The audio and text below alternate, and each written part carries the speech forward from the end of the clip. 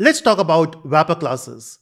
Now we have talked about primitive variables, right? Example, if you want to store a number like 5, of course you will store that in an int variable, or maybe short, maybe byte, that's your choice. If you want to work with a value which is point values, let's say 6.5 or something like that, you will be using double or float.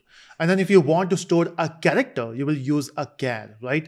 So Java does provide you primitive data types, and that's what makes Java 99.99% object-oriented. That's why Java is not purely object-oriented. Because when you talk about a language like object-oriented programming language, it means that everything should be object. But that's not the case with Java. Java says, okay, we are still going to work with something which is not extending object. As we know, every class in Java extends object class, but not the primitive values. If I talk about int, float, they are primitive types. They are not object types, right? It's good because it helps Java to improve the performance because it directly works with the fixed site value, right? So it is not saved in a heap memory as an object, which will be time consuming. So what it says is, if you want to store a value, you can do that directly in primitive. But then there are certain features or there are certain frameworks in Java which only works with objects. Example, let's say in future we are going to talk about collection framework. In collection, if you want to store values, so just to give you a heads up, a collection is basically similar to array. At this point, just remember that. And we can have multiple values. In array, we can have the primitive types, but not in collection. You need to have object type. And that's why Java says, let me introduce something. So in Java, we got this concept called a wrapper class. Now, what's a wrapper class?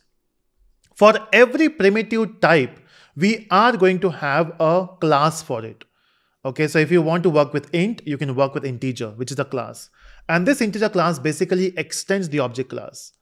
You have a char, we have character as a class, we have double, we have a double as a class, and list goes on. Maybe it is short, then we have byte. For every primitive type, we have a class for it. Okay, and it's quite good if you want to work with a framework which only supports objects. But yes, if you want to improve the performance and there's no restrictions, primitive still makes sense. And that's why most of the examples we have used primitive type. But again, there are certain requirements where you have to use classes. Now, how do we do that? So let's get back here. Let's say I have an int variable, int num is equal to 7. Now, how do I store this value into a class type or the object type? So the class we have is called integer, right? So let me get a variable called num1. So that's my reference object now, or reference variable. This is a primitive variable. This is a reference variable. Now, since this is a class integer, we can say new integer. And in this integer, we can say whatever value you want to store. Let's say I want to store 8. Now you can see there's a line on this. So whenever you see a line in any of the IDE, it simply means this particular syntax has been deprecated. Deprecated simply means it was there. Don't use it now because in future release they might remove it, or we have a better alternative for that. But yeah, this is one of the syntax we can use. So we have new integer and you can pass a value which you want to store. And of course, we will see what is a better way of doing this apart from this deprecated. But at this point, let's continue with that. And let me print num1. And let's see if that works in the same way as we were doing. Okay, you can see we got a warning. There's no error. We got a warning. But let's run this code and you can see we got 8. If this is not a good way of assigning a value, what is a good way? What we can actually do is, instead of assigning like this, we can directly assign a value called 8 here. And this works. You can see there's no deprecated warning. And if I compile this code and run, there's no warning as well. Now, how this is happening? First of all, for every type, we have an integer, we have a class type, right? Now, what is happening here is, example, let's say, if you want to store this int num variable, which is a primitive type in this, instead of saying 8, let me just do that here. I will pass num. Now, what we are doing is we are taking a primitive value and storing that in an object. Now, this concept is called AutoBoxing. So this concept is called boxing, not AutoBoxing. This concept is called boxing because you are taking a primitive value and storing that in a primitive object or in a wrapper object, in a class object. That is called a boxing. Now, since this is so important, what they've done is you can directly assign num now. So this boxing is happening automatically. See, behind the scene, the num is a primitive type, right? This num1 is a reference variable. So of course it should be an object. So this will be getting converted to object automatically. And that's why we say that is AutoBoxing when you convert it automatically. Okay. How do you assign the value to again a primitive value? Let's say we have num2 and I want to assign the value of num1 to num2 now. in this case, you can say num1, and then this num1 is an object type, right? You have to get the value.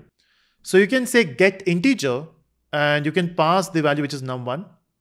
Or you can pass, you can simply say get integer. Okay, get integer giving you an error. Okay, so not get integer. We have to use a different method.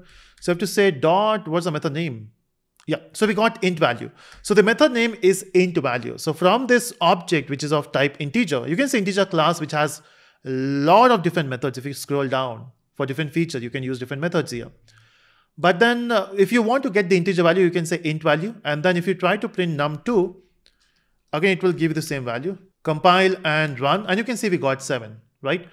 Now the thing is, if you do this, you are saying unboxing because you are getting a value from the object type to a primitive type, right? But what if you don't do it manually? You directly assign num1. Will this work? And you can see there's no problem.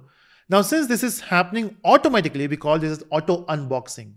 So what is auto boxing is when you store a primitive type in the object automatically. And what is auto unboxing is when you take out the value, the primitive value from the object. So this is auto unboxing. And as I mentioned before, we have different classes. Example, we can also use double. Even double is a class. So you can see it's a class. And we can use character as well. Just try it out. Now, apart from this auto boxing and boxing, integer provides you one more thing. Let's say I have a string data here, which is string, let's say str, and the value in this is actually 7, or maybe some other value, let's say 12. Now I got this 12 here, which is a number, but it is stored in a string format, okay? And then if I want to print this, if I want to print str, maybe I want to perform some operation on this. Maybe I want to double the value. So can I say str into 2? This will not work, right? Because str is a string. You can't perform an operation there. So what you can do is you can take this value into integer format. You can say integer, maybe num3. And in this num3, I want to store this 12. How do you get a integer from a string? Now for that, there is a class called integer, which we are using. And this class has a method called parseInt. Now parseInt is a method which will take the string and it will convert that into integer. And I can simply say str, and it will take the value from the str, convert that into integer and store it in the num3, and you can perform num3 into 2. Okay, so integer is great. This is called a wrapper class because it's a wrapper around a primitive type, but it provides you multiple features. One of them is parseInt. Let's see if that works. Compile and run, and it worked. Can you see that we got 24 here?